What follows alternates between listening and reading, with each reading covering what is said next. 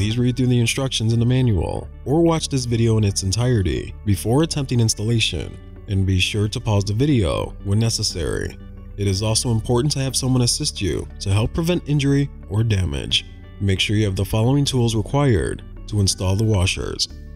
Unbox the main washer and mini washer with the box cutter and safely remove the packaging material from the units. Embedded in the styrofoam packaging materials of the mini washer are the bracket brace, bracket frame, and holder needed for assembly. Remove them and set aside. Remove the shipping block located on top of the mini washer and set aside. Remove any plastic or tape on and around the unit. You will need to remove any package material located around the drawer to access the contents inside.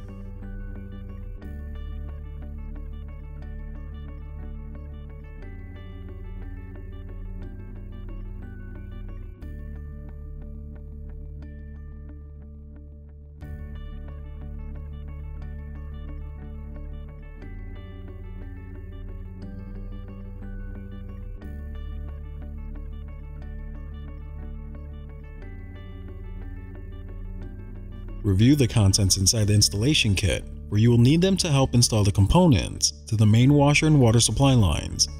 Rotate the top cover 180 degrees and use the 4 small screws from the installation packet to mount the cover firmly in place. Remove the bracket frames from the styrofoam packaging and mount the bracket frames on each side of the rear of the mini washer. Each bracket frame requires 4 Phillips head screws. With someone to help, tilt the main front load washer backward, exposing the bottom of the unit, and hold. Mount the separate operation prevention holder as shown using a Phillips head screwdriver and 2 screws. Mount the corresponding bracket base to each side as shown using 7 screws for each bracket. With the main front load washer still tilted, fully retract the feet of the unit using the wrench tool provided that came with your installation kit. When finished, set the unit down carefully. It will take 2 people to lift the main front load washer to place onto the mini washer. Align the front load washer's feet according to the top part of the mini washer's corner placement settings, and make sure the separate operation prevention holder is seated correctly atop of the separate operation prevention switch, also known as the stacking switch. If not mounted correctly, the unit may not work properly and you may encounter an error code. Mount and tighten a total of 14 screws into the leg supports and bracket frames to securely attach the units together as shown. Use the wrench tool provided to readjust and level the legs of the front load washer. Be careful not to over tighten the feet as it could damage the brackets. Follow the same instructions to properly adjust the legs and lock nuts to level your mini washer. Remove the contents from the front load washer's drum. Move to the back of the front load washer and remove the 3 transit bolts using the wrench tool provided. Replace these with the transit bolt covers that came with your kit. Take a moment to review the water supply line setup shown here on the diagram to better acquaint you with the water hose connections and its parts. You'll need to have ready 4 water supply line hoses to connect to both the main and side kick washer to the faucet and inlet valve connections. Remove the contents from the installation kit and take a moment to become familiar with the parts. Connect one of the short hoses to the hot water supply faucet and tighten firmly into place. Take the water hammer arrestor and connect it to the cold water supply faucet as shown, and tighten firmly into place. Connect the other short hose to the open end of the water hammer arrestor and tighten firmly. Connect the center leg of the 2 wide connectors to each of the short hoses and tighten firmly into place. Using hoses you supplied, connect one hose to the hot water inlet valve and another hose on the cold water inlet valve on the upper backside of the main washer and tighten both firmly into place. On the side kick, use each remaining hose and connect one hose to the cold and hot water inlet valve.